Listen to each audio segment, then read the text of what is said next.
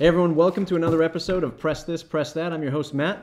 And I'm Dan. Dan, welcome back. Actually, welcome back me. Welcome back you. Been on vacation for about a week. It's great to be back. A lot of people taking my spot, John and Scott, but they did a good job. They did a good job. They did a great job. Glad to have them on there. A couple new shows in the works. We got a developer show. Yeah. Hopefully got an SEO show coming. Absolutely. But this is the show where we introduce plugins and other various WordPress things, putting them head to head. Head to head with each other.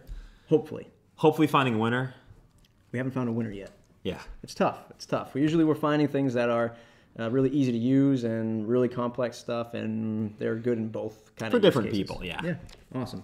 So today we're looking at sharing and social plugins, Shareaholic and Digg Digg. You got it. So why don't you go ahead and introduce Shareaholic? Awesome. So Shareaholic was actually introduced to us by a young lady, Janet Aronica, and it's made by the company Shareaholic. So it's sort of like this web developer who does not only this plugin for WordPress, they also integrate it. They have their own analytics that they use that you can sign up with them for. Yep. And this is sort of an extension on that. Yeah, it's like a Google Analytics for your social graph. I guess you would. It's great. So Facebook, Twitter, LinkedIn, all the majors. Literally everything. And sort of kicking it off with the look at the Shareaholic plugin. They also kind of title it, it's either Shareaholic or Sexy Bookmarks, depending on who you ask. I prefer Sexy Bookmarks, it's a little cooler. Yep. And the way it works is they have tons and tons and tons of these little share buttons that you can put. They're all custom, and they look really nice on your website, WordPress-powered website, that is.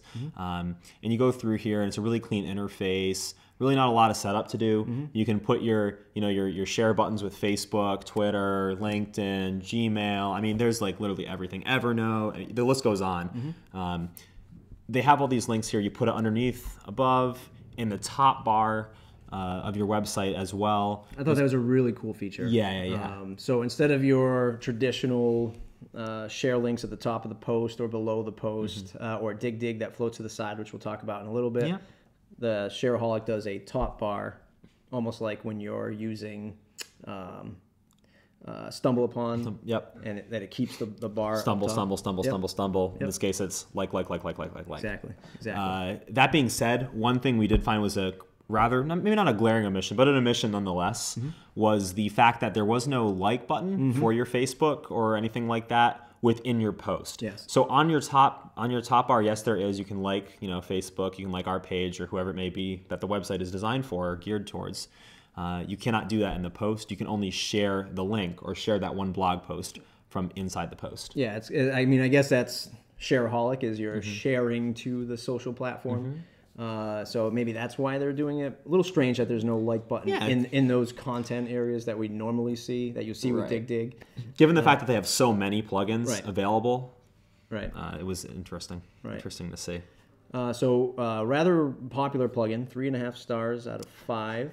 1.7 million downloads. 1.7 million downloads. And I think what happened, and we can go back and just double check this for the show notes, I think what Shareaholic was, they took over the Sexy Bookmarks plugin. Oh, okay, that's what it was. They kind of merged the two, which is an interesting trend that I found out when we started looking at Digg Digg. I didn't realize that they were actually acquired by the Buffer app. Yeah. So that's Buffer app is another social platform for sharing your content, putting it in a buffer, timing when you want certain tweets or Facebook posts to go out. Yeah. Useful app. I've used it before. Similar to like a Hootsuite or something like that, like a directory. Yeah, definitely like a Hootsuite. They don't have as much of the analytics that a Shareaholic has. Right. Shareaholic probably been doing it a little bit longer. Yeah. And the Digg Digg plugin got 3.5 out of 5 stars with only about 500,000 downloads. Yeah, still a lot. Still a lot. But not quite. Digg Digg is one that we use a lot, one that I use a lot. But I'm seriously going to start looking back at Shareaholic again. I've used it in the past before it was really mature. But Digg Digg's great. It's got that iconic floating sidebar share button, which I love. Yeah. It's definitely great on desktop, but as we see a lot of stuff going to mobile, tablets, phones, 7-inch screens, 11-inch screens. Any inch screens. Any inch screens. The floating sidebar is kind of getting a little long in the tooth right now. It's getting a little aged. Right. And if you're on mobile, you really don't see it depending on your site and how it's designed. Correct. But I do like Digg Digg, again, for its straightforwardness. It's not as pretty as the Shareaholic, but it definitely does there's some cool developer things, a lot of finite things that you can tweak. And the authors keep it up to date, obviously now owned by the Buffer app. So this is kind of an interesting head-to-heads, 2 social platforms with their 2 inherited plugins. Yeah, 2 inherited plugins going ahead. So it's kind of cool. But I like Digg Digg again. You can do the floating display. Yeah. You can do the normal display above and below the content. You can weight the different sharing platforms. So if you want Facebook to be first and Twitter to be last, you can handle all that. All the different custom stuff that you would expect with a manual placement. So if you don't want to use it anywhere, if you don't want to use the default settings, you can manually place those share links in your site. And if you're somebody who's building a custom WordPress site, that's important because you might want to use it in your theme. Absolutely. And it's not, it doesn't get in the way. And as is so often the case, we have 2 plugins here. One of them is a very, very pictographic. There's all kinds of stuff everywhere.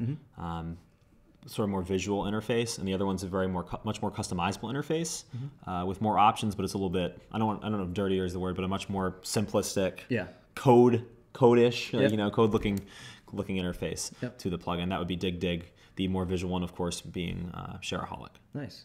And of course, Shareaholic having that extended suite of analytics, which is kind of cool. And they have many other tools wrapped around their service, which, if you're a WordPress marketer or an online marketer, or you're trying to improve your SEO and really get out there, that could be useful for you. Absolutely. Yeah.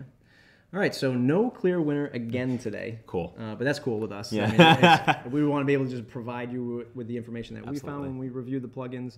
I think they're both great plugins. Depends on your workflow, what you're reporting on. Absolutely. Your SEO strategy. Are you building a site from scratch? Do you want the floating display? A lot of questions to ask. If you guys have any questions for us, as far as, you want a more in-depth look at one of these plugins, there's another social media sharing plugin you like, you want to know sort of how to kind of merge this all with social media, with SEO, let us know below in the comments, or subscribe to our YouTube page or to our website and our blog. Yep, and you can find the subscribe on our website, slocumstudio.com/subscribe and /blog if you want to follow all the rest of our great news. All right, thanks a lot, guys. Thanks, guys. Bye.